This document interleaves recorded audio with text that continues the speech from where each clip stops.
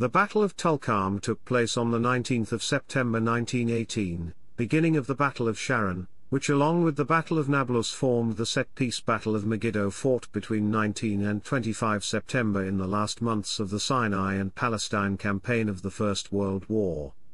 During the infantry phase of the Battle of Sharon, the British Empire 60th Division, 21 Corps attacked and captured the section of the front line nearest the Mediterranean coast under cover of an intense artillery barrage including a creeping barrage and naval gunfire. This Egyptian Expeditionary Force victory over the entrenched Ottoman Eighth Army, composed of German and Ottoman soldiers, began the final offensive, ultimately resulting in the destruction of the equivalent of one Ottoman army, the retreat of what remained of two others, and the capture of many thousands of prisoners and many miles of territory from the Judean Hills to the border of modern-day Turkey. After the end of the Battle of Megiddo, the Desert Mounted Corps pursued the retreating soldiers to Damascus, 6 days later. By the time an Armistice of Mudros was signed between the Allies and the Ottoman Empire 5 weeks later, Aleppo had been captured. During the Battle of Tulkarm, the 60th Division advanced to cut the front-line Ottoman trenches. They were supported as they moved forward by artillery fire, which lifted and crept forward, while the infantry advanced to capture Nahr el-Falik. Their advance forced the Ottoman Eighth Army to withdraw, and the continuing attack resulted in the capture of Tulkarm, and the Eighth Army headquarters. The tactic of the infantry attack, covered by creeping artillery fire, was so successful that the front line was quickly cut and the way cleared for the British Empire cavalry divisions of Desert Mounted Corps to advance northwards up the plain of Sharon. The cavalry aimed to capture the Ottoman lines of communication in the rear of the two German and Ottoman armies being attacked in the Judean Hills. By the 20th of September these cavalry divisions reached the rear, completely outflanked and almost encircled the Ottoman 7th and 8th armies during the Battle of Nazareth, capture of Afula and Basin, capture of Jenin and Battle of Samak. Meanwhile, British Empire infantry divisions on the right of the 60th Division advanced to successfully attack the German and Ottoman trench lines along their front line at the battles of Tabza and Arera. The Ottoman 7th Army headquarters at Nablus was subsequently attacked and captured during the Battle of Nablus. Chapter 1 Background. By July 1918, it was clear that the German spring offensive on the Western Front, which had forced the postponement of offensive plans in Palestine, had failed, resulting in a return to trench warfare on the Western Front. This coincided with the approach of the campaigning season in the Middle East. General Edmund Allenby, commander of the Egyptian Expeditionary Force, was very anxious to make a move in September when he expected to capture Tulkarm and Nablus, the road to Jisa ed Damir and Esfalt. Another reason for moving to this line is that it will encourage both my own new Indian troops and my Arab allies. By September 1918, the front line held by the EAF began virtually at sea level at a point on the Mediterranean coast about 12 miles north of Jaffa, just north of Asaf, ran about 15 miles southeast across the plain of Sharon, then east over the Judean Hills for about 15 miles, rising to a height of 1,500 to 2,000 feet above sea level. From the Judean Hills the front line fell steeply to 1,000 feet below sea level in the Jordan Valley, where it continued for about 18 miles to the Dead Sea and the foothills of the mountains of Gilead/Moab. Chapter 2 Prelude. Chapter 2 Section 1 British Plans and Preparations. On the first quarter of the front line, which stretched 15 miles across the plain of Sharon from the Mediterranean Sea, the 21st Corps 35,000 infantry, Desert Mounted Corps 9,000 cavalry and 383 artillery pieces were preparing for the attack. On the remaining 3 quarters of the front line stretching to the Dead Sea, 22,000 infantry, 3,000 mounted troops and 157 artillery pieces of the 20th Corps and Chaytor's force were deployed facing the 7th and 4th Ottoman armies. Concentration, surprise, and speed were key elements in the blitzkrieg warfare planned by Allenby. The Battle of Sharon was to begin with an attack on the 8 miles long front line, between the branch of the Jaffa-Jerusalem Railway running north from Lydda towards Tulkarm and the Mediterranean, where Allenby massed 3 mounted divisions behind 3 of the 21st Corps infantry divisions, supported by 18 densely deployed, heavy and siege batteries. Together, the 5 infantry divisions of the 21st Corps, commanded by Lieutenant General Edward Bolfin, had a 4.4 to 1 advantage in total troop numbers and 3 times the defenders' heavy artillery. The objective of the 60th Division, which consisted of 3 British Indian Army infantry battalions for each British battalion, was to attack in overwhelming strength at the selected point, supported by the greatest possible weight of artillery, to cut the German and Ottoman front line and create a gap sufficiently wide for the great mass of mounted troops to break through, passing quickly, unimpaired by serious fighting, to the rear of the 7th and 8th Armies in the Judean Hills. After the cavalry breakthrough on the coast, the 21st Corps advanced to capture the headquarters of the Ottoman Eighth Army at Tulkarm together with sections of the lateral railway line in the Judean Hills between Tulkarm and Nablus, a branch of the Jezreel Valley Railway, which supplied the 2 Ottoman armies, including the important railway junction at Mesadiah in the Judean Hills. The infantry divisions were to continue their attack by swinging northeast, pivoting on their right to push the defenders back out of their trenches away from the coast and back into the Judean Hills towards Mesadiah. The 21st Corps 60th Division would advance northeast towards Tulkarm, while on their right the 3rd, the 7th and the 75th Divisions, each division consisting of 1 British infantry and 3 British Indian Army infantry battalion per brigade, would attack the Tabsa defences, while the all-British 54th Division and the detachment Français de Palestine et de Syrie defended and pivoted on the Rifot salient. Further to the right, the 20th Corps would begin the Battle of Nablus in the Judean Hills in support of the main attack by the 21st Corps, by advancing to capture the 7th Army headquarters at Nablus and blocking the main escape route from the Judean Hills to the Jisa ed Damier. Together, these attacks would force the enemy to retreat down the main line of communication along the road and branch line of the Jezreel Valley Railway, which ran alongside each other to pass through Jenin, and across the Zdrelon Plain 50 miles away, and on to Damascus. The plain was also the site of the important communication hubs at Afula and Basin, and here thousands would be captured by the cavalry of Desert Mounted Corps as they advanced to their objectives of Afula, the Yildirim Army Group's headquarters at Nazareth and Jenin on the Esdraelon Plain. The successful exploitation of the infantry attack on the coast by Desert Mounted Corps cavalry's breakthrough depended on the Mounted Corps occupying the Esdraelon Plain, 40 miles behind the Ottoman front line. The site of important Ottoman communications hubs at Afula and Basin, the Esdraelon Plain links the plain of Sharon with the Jordan Valley. Together, these 3 lowlands form a semicircle round the positions held by the Ottoman 7th and 8th Armies in the Judean Hills. If the Esdraelon Plain could be captured swiftly, the entire Ottoman army west of the Jordan could be captured. Chapter 2 Section 2, British Empire Deployments. The 60th Division, commanded by Major General J.S.M. Shea, was to fight on the ancient battlefield between Asaf and Nar el-Falik, where in 1191 King Richard defeated Saladin and avenged Hotin. Shea's infantry division was to advance to establish a bridgehead across Nar el-Falik and create a gap in the front line for the cavalry. Then the 60th Division was to advance northeast to capture Tulkarm and cut the railway line east of it. By the evening of the 18th of September, the 60th Division was deployed with the 180th Brigade in the lead and the 181st Brigade some 16 miles from Tulkarm, with the 179th Brigade in reserve. The recently formed 5th Light Horse Brigade was attached to the 60th Division, although it was positioned for its initial advance directly towards Tulkarm, behind the 7th Division. Also attached to the 60th Division were the 13th Pontoon Park, which would build a pontoon crossing of Nar el-Falik, the 102nd Brigade Royal Garrison Artillery, and the 2nd Light Armoured Motor Battery, who were to join the division at Tulkarm. Chapter 2 Section 3, German and Ottoman Forces and Preparations. In August 1918, the Central Powers Yildirim Army Group commanded by Otto Lehmann von Sanders consisted of 40,598 frontline infantrymen organized into 12 divisions defending a 56 miles long front. They were armed with 19,819 rifles, 273 light and 696 heavy machine guns.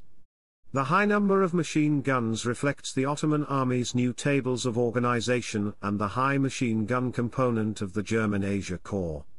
Another estimate of this fighting strength was 26,000 infantry, 2,000 mounted troops and 372 guns. Yet another estimate is that on a 15 miles front extending from the Mediterranean coast westwards, the German and Ottoman force may have deployed 8,000 infantry supported by 130 guns, with the remaining 45 miles of front defended by 24,000 German and Ottoman soldiers and 270 guns. Sivat Pasha's Eighth Army of 10,000 soldiers supported by 157 guns, with its headquarters at Tulkarm, held a line from the Mediterranean coast, just north of Asaf to Furka in the Judean Hills. This army was organized into the 22nd Corps and the Asia Corps, also known as the Left Wing Group, commanded by the German Colonel Gustav von Oppen, with the 2nd Caucasian Cavalry Division in reserve. The Asia Corps linked the 8th Army's 22 Corps on the coast with the 7th Army's 3 Corps further inland, facing units of the British 20 Corps. The 7th, 19th and 20th Divisions held the shortest frontage in the entire Yildirim Army Group. The 7th and 20th Divisions, together held a total of 7.5 miles of trenches. The 7th Division held 4.3 miles nearest the coast while the 20th Division held 3.1 miles and the Asia Corps 19th Division held 6.2 miles of trenches further inland, with the 46th Division in reserve 7.5 miles from the front line, near the 8th Army's headquarters at Tulkarm. These divisions were some of the most highly regarded fighting formations in the Ottoman army. In 1915 the 7th and 19th Divisions had fought as part of Esat Pasha's 3 Corps at Gallipoli. The 20th Division had also fought towards the end of the Gallipoli campaign and served for a year in Galicia fighting against Russians on the Eastern Front. This regular army division, which had been raised and stationed in Palestine, was sometimes referred to as the Arab Division. The 22nd Corps was supported by the majority of the Yildirim Army's heavy artillery for counter-battery operations. Here, 3 of the 5 Ottoman Army heavy artillery batteries in Palestine were deployed. Further, the Ottoman frontline regiments had been alerted that a major attack was imminent. On the 17th of September 1918, Ottoman Army intelligence accurately placed 5 infantry divisions and a detachment opposite their 8th Army. As a consequence, the 46th Infantry Division was moved up 8.1 miles to the southwest to a new reserve position at Et Taya, directly behind the Ottoman 22 Corps' frontline divisions. Claims have been made that the Ottoman armies were understrength, overstretched, suffering greatly from a strained supply system and overwhelmingly outnumbered by the IF by about 2 to 1, and hemorrhaging deserters. It is claimed, without taking into account the large number of machine guns, the effective strengths of the 9 infantry battalions of the 16th Infantry Division each was equal to a British infantry company of between 100 and 250 men, while 150 to 200 men were assigned to the 19th Infantry Division battalions, which had 500 to 600 men at Beersheba. It is also claimed that problems with the supply system in February 1918 resulted in the normal daily ration in Palestine being 125 grains of bread and boiled beans in the morning, at noon, and at night, without oil or any other condiment. Chapter 2 Section 3 Subsection 2 Tabsa Defenses. The Tabsa defenses consisted of the only continuous trench and redoubt system on the front line. Here the Ottomans had dug 2 or 3 lines of trenches and redoubts, varying in depth from 1 to 3 miles. These defenses, centered on the Tabsa village, stretched from Juljulai to the coast. Another less developed system of defenses was 5 miles behind, and the beginnings of a third system ran from Tulkarm across the plain of Sharon to Nar Iskandiun. It has been suggested that an inflexible defense relying on a line of trenches had been developed by the Ottoman armies, which required every inch of ground to be fought for, when a more flexible system would have better suited the situation. Chapter 3 Battle. Chapter 3 Section 1 Bombardment. The infantry will advance to the assault under an artillery barrage which will be put down at the hour at which the infantry leave their positions of deployment. This hour will be known as the XXI Corps 0 hour. There will be no preliminary bombardment. Just as the preliminary attack by the 53rd Division, 20 Corps on the Judean Hills front was pausing, at 4:30 a bombardment by artillery, trench mortars and machine guns began firing at the German and Ottoman front and second lines of trenches in front of 21 Corps. 3 siege batteries fired on opposing batteries while the destroyers HMS Druid and HMS Forester opened fire on the trenches north of Nahr el-Falik. This intense bombardment, which closely resembled a Western Front bombardment, continued for half an hour, with guns deployed 1 to every 50 yards of front.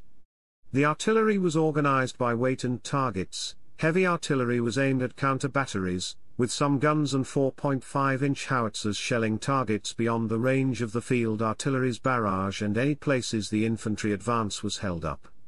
Meanwhile, the field artillery bombarded the Ottoman front line until the infantry advance arrived, then the 18-pounders and Royal Horse artillery batteries lifted to form a creeping barrage in front of the infantry up to their extreme range. This barrage began firing at a range of 4,000 yards, but by 8 o'clock it had been extended to 15,000 yards as the guns elevated and their firing range extended at a rate of between 50 to 75 yards, and 100 yards per minute.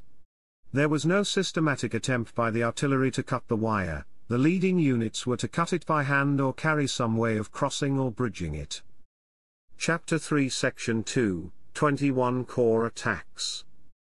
While the 60th Division's attack on the coast was proceeding, the 75th Division on their right attacked the Tabsa defences, fighting its way towards Et Taya, which they captured. On the right of the 75th Division, the 7th Division advanced northeastwards towards the north of Et Taya to attack the defences west of Tabsa, while the 3rd Division, on the right of the 7th Division, advanced rapidly and seized the first-line defences between Bir Odis and the Hadra Road. This division then turned eastwards to make a flank attack on the defences at Jalulia and Kalkilia in the Judean foothills. Meanwhile, the 54th Division on the right of the 3rd Division with the French detachment on its left, achieved their objective of establishing and acting as a firm pivot for the rest of the British infantry line, although they experienced strong resistance from Asia Corps. Chapter 3 Section 3, 60th Division Breach Ottoman Front Line. Chapter 3 Section 3 Subsection 2 180th Brigade Capture of Nahr el-Falik. 12 minutes after the artillery bombardment began, the 180th Brigade's 3 Indian infantry battalions attacked in 2 columns. The right column, led by the 50th Kumaun Rifles, captured Birkat Ataif and 110 prisoners along with 8 machine guns. Then, advancing at a rate of 75 yards a minute behind the artillery barrage, at 5:50 they captured redoubts and 2 succeeding lines of trenches, along with 125 prisoners and 7 machine guns. Shortly afterwards, a further 69 prisoners were captured west of Birkat Ramadan. The 297th Deccan Infantry following the Kumaun Rifles captured a redoubt, 40 prisoners and 4 machine guns. Meanwhile, the left column consisting of the 2nd Guides was caught by an Ottoman artillery barrage which caused 54 casualties before the leading companies reached the intact Ottoman wire, which was crossed. By 5:40 all 3 Ottoman trench lines were captured, with more than 100 prisoners. The bridge across Nahr el-Falik which carried the coast road was strongly defended, and it was not until 7:20 that the 180th Brigade's 297th Infantry from the right column was able to capture it, and a company established a bridgehead on the northern side of the mouth of Nahr el-Falik 5 miles behind the Ottoman front line, providing the cavalry with safe passage northwards. The 180th Brigade had captured the front-line defences and about 600 prisoners, while advancing 6,000 to 7,000 yards north of their starting point, suffering 414 casualties.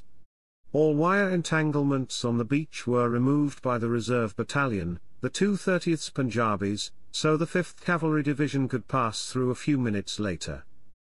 Chapter 3 Section 3 Subsection 3 181st Brigade. Having captured Nahr el-Falik and after providing the cavalry with the required breakthrough to advance northwards, the 60th Division then turned northeast towards Tulkarm, with the 5th Light Horse Brigade on its right flank. At 6:15 the 181st Brigade was ordered to advance to the north. The 181st had one machine gun section attached to each battalion, and the 297th Deccan Infantry in reserve. By 8:30 the leading troops of the brigade column had crossed Nahr el-Falik and the causeway at XXI. Then turning eastwards, their first objectives were to capture Ayun el-Werdat and advance on Amsur 2 miles further north. Both of these were captured by 11 o'clock, by the 130th Baluchis and the 222nd Battalion, London Regiment, both of the 181st Brigade. Their next objective, prior to advancing on Tulkarm, was to take the Kalkali to Tulkarm Road. The battalions were supported by two 18-pounder batteries of the 301st Brigade Royal Field Artillery. Chapter 3 Section 4, Ottoman Defenders in the Coastal Sector.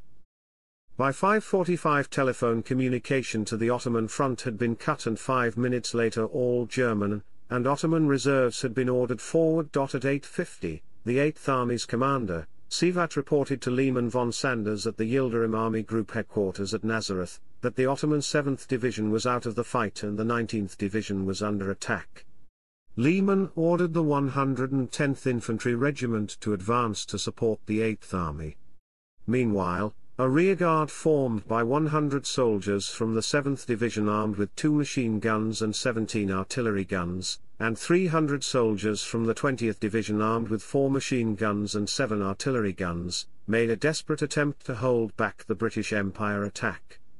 The rearguards established by the 7th and 20th Divisions continued to fight while retiring, the 7th Division establishing divisional headquarters at Mesudieh. Eventually, the 19th Division was forced to retreat towards Krai-Qasim, while the 22nd Corps was in retreat towards Et-Taya, having lost most of its artillery. The enemy has broken through our lines in spite of our counterattacks. Without assistance operations are impossible. By 12 o'clock Sivat was aware that British Empire infantry was advancing on his headquarters at Tulkarm, and by 16:30 that Et-Taya had been captured. By dusk he had begun to move his headquarters north, having been finally and completely cut off from news and reports from his 22 Corps. Chapter 3 Section 5, Capture of Tulkarm. Chapter 3 Section 5 Subsection 2 181st Brigade with 5th Light Horse Brigade. As the 181st Brigade approached Tulkarm from the southwest, a number of aircraft bombed the town. The combined effects of the aerial attack and the approaching infantry resulted in many occupants leaving Tulkarm, and traveling along the road to Nablus. At 1700 hours the 181st Brigade's 222nd Battalion, London Regiment with the 2 152nd Infantry on the right captured Tulkarm railway station and the town, while the 2 127th Balak Light Infantry were held up at Qunsor. At Tulkarm 800 prisoners and 12 field guns were captured. The 5th Light Horse Brigade commanded by Brigadier General MacArthur Onslow with the 2nd New Zealand Machine Gun Squadron attached, had been instructed by the commander of the 60th Division to bypass Tulkarm, if it was strongly defended, and cut the main road to Nablus from Tulkarm. This Australian and French cavalry brigade moved to the left, to clear the infantry battle and enemy machine gun fire opposing the 181st Brigade, and rode north of Tulkarm to eventually take up a position controlling the road to Nablus. About 2100 hours a lieutenant, 23 troopers and 2 machine guns of the 5th Light Horse Brigade, guarding the road to Nablus, saw a long column approaching from the south. The light horsemen opened fire and stopped the column in the narrowest part of the road. After a brief discussion, between 2,000 and 2,800 Ottoman troops with between 4 and 15 guns surrendered to the regiment Mixta Marca de Cavalieri, 2,000 yards north of the town. Chapter 4, Aftermath. By the end of the day, the 60th Division had captured all its objectives, including the town of Tulkarm, which had been the site of the 8th Army's headquarters, after a hard march of 17 miles from their starting line. By this time the Eighth Army commander was a fugitive, his army was in disarray, and his right flank was exposed, while the headquarters of the Desert Mounted Corps was bivouacked near Lyctra many miles north, after successfully riding through the gap created by the infantry up the plain of Sharon. At 20:45 in the evening of the 19th of September, General Bulfin, commander of the 21st Corps, issued orders for the continuation of the advance. The objectives for the 60th Division on the 20th of September were to take up a position facing generally north on the north side of the Tulkarm to Deir Sheraf Road with their right on Jebel Birasa northeast of Aneta, and left at Shavik north of Tulkarm. The 60th Division's 179th Brigade moved from Tulkarm towards Aneta, with the objective of capturing the railway tunnel near Jebel Birasa 2 miles to the northeast. The 3 151st Punjab Rifles, with a squadron from the Composite Regiment, Corps Cavalry, a section of machine guns, and 2 4.5-inch howitzers formed the advance guard, which quickly pushed small rearguards from ridges. The Punjab Rifles entered Aneta at 11:20, having captured 66 prisoners, and occupied the intact tunnel shortly after, while the 181st Brigade took up a defensive line north of the Tulkarm to Aneta Road from the right of the 179th Brigade to the village of Shavik. Meanwhile, at 2 o'clock on the 20th of September, the 5th Light Horse Brigade, less one squadron guarding prisoners, advanced from Tulkarm towards Ojay to cut the railway from Mesadiah to Jenin. 2 squadrons reached the railway 1 mile north of Ojay, where they blew up the line. The brigade was then ordered to move north to Jenin, but instead the brigade concentrated back at Tulkarm at 1900 hours, having captured 140 prisoners and 2 machine guns. During the 19th of September, the 21st Corps had destroyed the right wing of the Ottoman front line, capturing 7,000 prisoners and 100 guns. Remnants of the Eighth Army which had escaped were captured the next day by Desert Mounted Corps at Jenin, in the Zdrelon plain to the north of the Judean Hills. On 19 and the 20th of September the 21st Corps suffered total of 3,378 casualties, of whom 446 were killed. They had captured 12,000 prisoners, 149 guns and vast quantities of ammunition and transport. With the exception of the Asia Corps, the whole Eighth Army had been destroyed.